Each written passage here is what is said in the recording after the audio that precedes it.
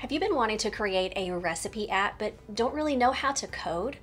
Well, let me show you how you can build your own recipe app with Jotform. Hey Jotformers, welcome back. I'm Kimberly, and like I mentioned, if you have really been wanting to put out a recipe app or maybe a cookbook app where you can sell things, but you really don't know how to do all that HTML and CSS, Jotform is going to allow you to drag and drop and build your own app without having to know any of that. So let's go ahead and get started. At the very top, we can see right now I'm in My Forms. Let's go ahead, click there, and jump over to My Apps. And we're going to create a brand new app. So top left-hand corner, purple Create App. And if you already kind of know what you want, you can always start from scratch. But for me, I'm going to go ahead and go to the very next one that says Use Template. And I'm just going to do a quick search for recipe. And I think this very first one is a good one for us to start with. So let's go ahead and preview this app. We'll go ahead and use the template. Now you can see with templates, it gives you a great jumping off point. And the great thing about this is every single aspect of this is editable and can be personalized to you. So for example, maybe ours isn't called the Flavor Bible. So we can go ahead and change the app title. Let's call this the Recipe Lounge. And for now, we can go ahead and leave that description. If we want to change that logo right now, it's that chef's hat. We can play with that too. Let's jump over to the food one and let's make it, how about a cupcake? I think that looks great. Now, if we want to change the style, we can change the background, but let's go ahead and X out of the header. Now, as we scroll, we see the opportunity to sell things. So maybe this is where we're going to sell our cookbook or cookbooks, or maybe individual recipes, whatever it is you are needing. So if I click on this, I can see that it is pretty much a product list. Now from here, we can come in, we can choose the gear and we can delete to get rid, or we can click the clone option to make things really easy. But all we need to do is choose the pencil. We can change the price if we want to. So let's say that I want to sell my cookie cookbook, my cookie recipes, for only $5. It's a special right now. If you want to learn how to bake cookies, you can get it for $5. And of course we can put a description, and we always want to add an image so people can actually see what they are going to be getting. So we can go ahead and go back, and now we see that our cookie recipe book is $5. Now, one thing that we are going to need to do is we need to add a payment gateway. So I can see right here, the store properties, it has a little exclamation point. So let's go ahead and click on this, and I personally would like to use PayPal Business, but again, there's a ton of different payment integrations or payment gateways that you can choose. So choose the one that's going to be best for you. Let's go ahead and continue.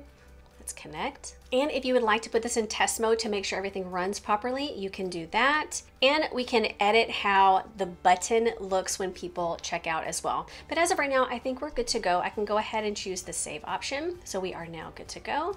Now from here, we can also choose the product settings. We can have this be a single column that looks pretty much just like that product list. We can even have things in 3 columns, make it a little bit smaller. I kind of like the 3 columns, so I'll go ahead and leave that on. And we can also turn off search. So maybe we only have 1 or 2 items. We really don't need a search option, but we have quite a few. So I think having that search option right up here is pretty beneficial.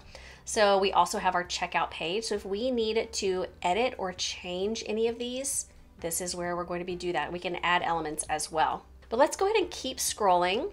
So here we have these different buttons. And whenever I click on it, I see this orange button, which means that it is a form.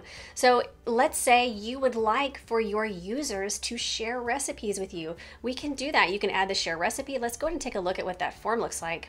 Recipe name, dish type, everything that you would need to know for that recipe. And then you have information so that way you can make sure to credit them whenever you add their recipe to your book. Then we have a recipe cost report. Let's take a look at this form. Perfect. Price per unit. Love it. All right, let's head back. Now we also have this recipe right here, and this looks like it's going to take us to a table. And we can see that this is more in the Kanban type style instead of like a normal spreadsheet type. But here's where you see all of the recipe information. Perfect. All right, let's head back over. Now we also have our social follow option, and anything that you would like to add on the left-hand side, very similar to our form builder, we can drag and drop anything in that we need. Testimonials, here's that social follow. But if we come down here, we see there's a page break. And if you look down in the very bottom of my screen, we can see we're right now on the home, but then we have this week's favorite.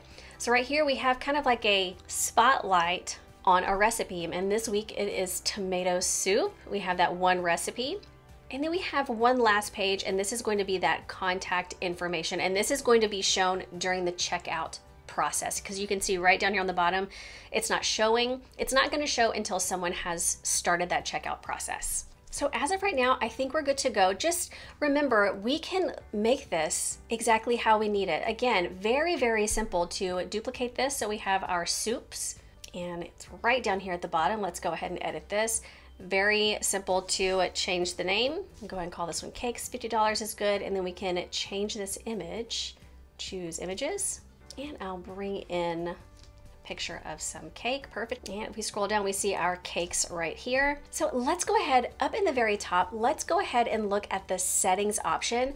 We can change what the app name is. So right now we have the recipe book app. I remember we're gonna call this the recipe lounge, and we can change what the icon looks like. So if we want to edit the icon, we can come in here. Again, we chose that cupcake.